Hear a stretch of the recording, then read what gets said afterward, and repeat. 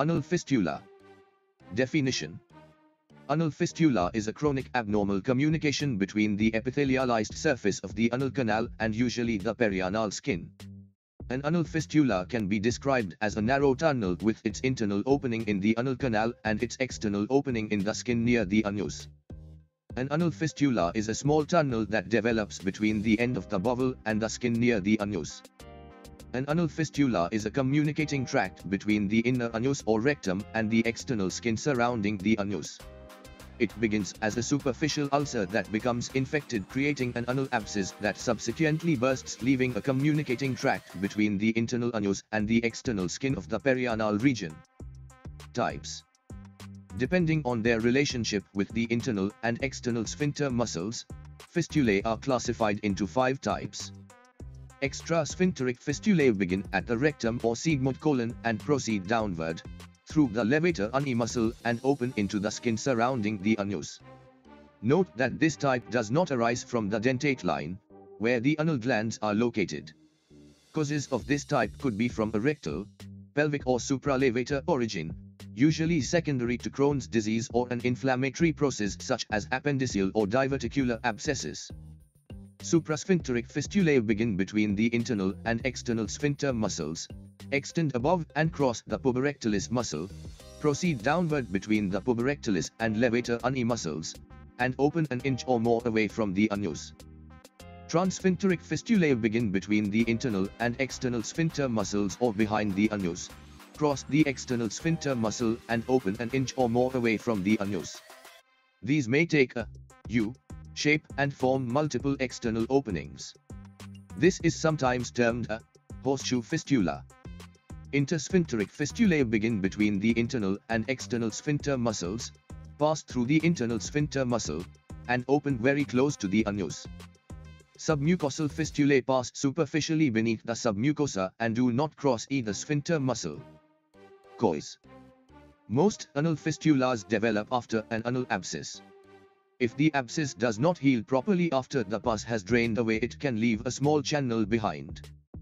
Less common causes of anal fistulas include Crohn's disease, an inflammatory disease of the intestine; radiation, treatment for cancer; trauma; sexually transmitted diseases; tuberculosis; diverticulitis, a disease in which small pouches form in the large intestine and become inflamed; cancer.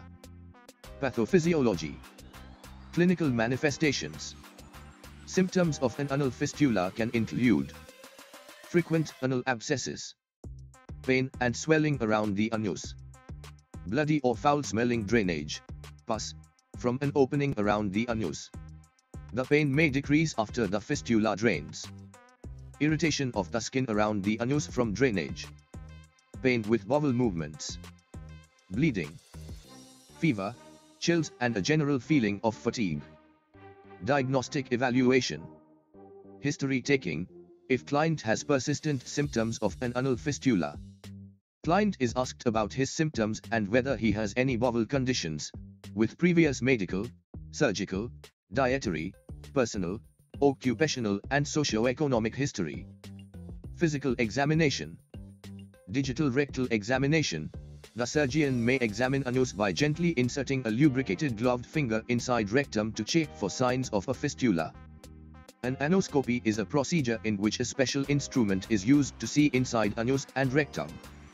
A proctoscopy, where a special telescope with a light on the end is used to look inside anus. Possible findings includes the opening of the fistula onto the skin may be observed. The area may be painful on examination. There may be redness. An area of induration may be felt, thickening due to chronic infection. A discharge may be seen. The diagnosis is made clinically, and confirmed by an examination under anesthesia, EUA, where a probe is gently inserted into the fistula tract to confirm a communication between the outside perianal skin and the internal lining of the anal canal. Occasionally endo-anal ultrasound, or magnetic resonance imaging, MRI, are needed to determine the number and direction of fistula tracts, and to determine the amount of muscle sphincter involved prior to any planned surgery. Management. Currently, there is no medical treatment available for anal fistula, and surgery is almost always necessary to cure an anal fistula. Fistulotomy layopen of fistulae nano.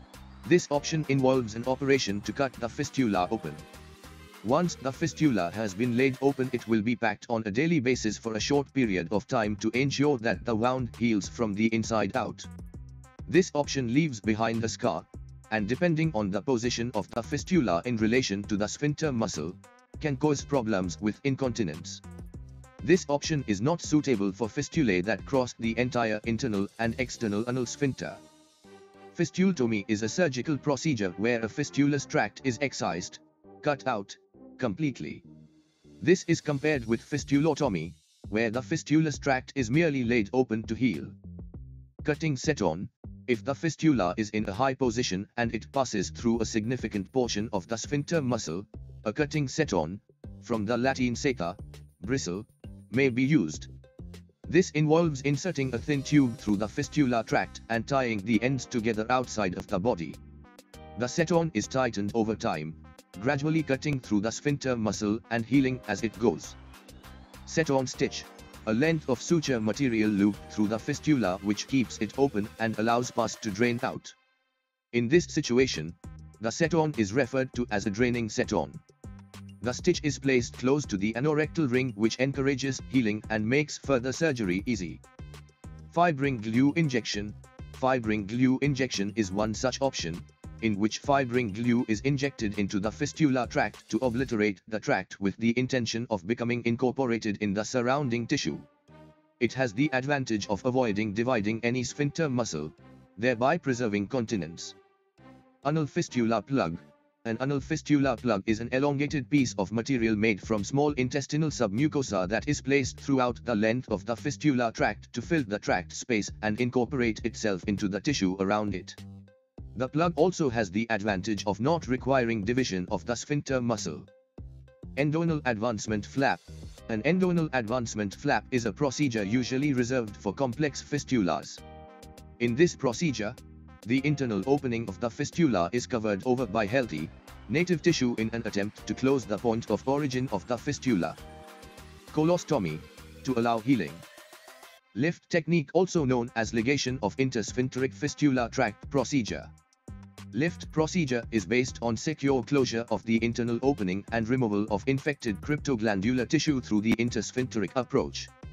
Essential steps of the procedure include incision at the intersphincteric groove, identification of the intersphincteric tract, ligation of intersphincteric tract close to the internal opening and removal of intersphincteric tract, scraping out all granulation tissue in the rest of the fistulous tract, and suturing of the defect at the external sphincter muscle.